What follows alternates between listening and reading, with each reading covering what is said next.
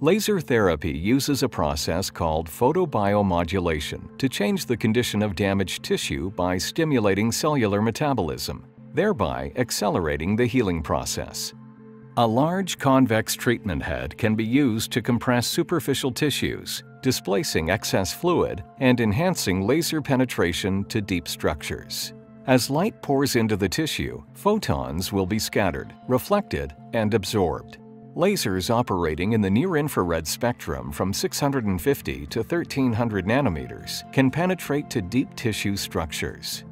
Light that penetrates into the tissue can be absorbed by melanin, hemoglobin, oxyhemoglobin, and water.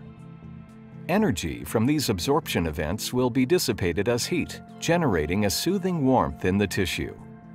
The primary target for photobiomodulation is the cytochrome C complex, which is found in the inner membrane of the mitochondria. Cytochrome C is a vital component of the electron transport chain that drives cellular metabolism. As light is absorbed, cytochrome C is stimulated, leading to increased production of ATP, the molecule that facilitates energy transfer within the cell. In addition to ATP, laser stimulation also produces free nitric oxide and reactive oxygen species. Nitric oxide is a powerful vasodilator and an important cellular signaling molecule involved in many physiological processes.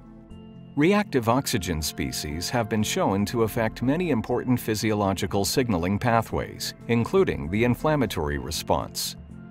In concert, the production of these signaling molecules has been shown to induce growth factor production, to increase cell proliferation and motility, and to promote extracellular matrix deposition and pro-survival pathways. Outside the cell, nitric oxide signaling drives vasodilation, which improves microcirculation in the damaged tissue, delivering oxygen, vital sugars, proteins, and salts while removing wastes. These mechanisms of action have been proved by over 40 years of laboratory experiments using lasers of minimal power. The recent development of higher power Class 4 systems affords the clinician the ability to efficiently deliver adequate doses of light deep into the tissue to reduce pain, reduce inflammation, and accelerate healing.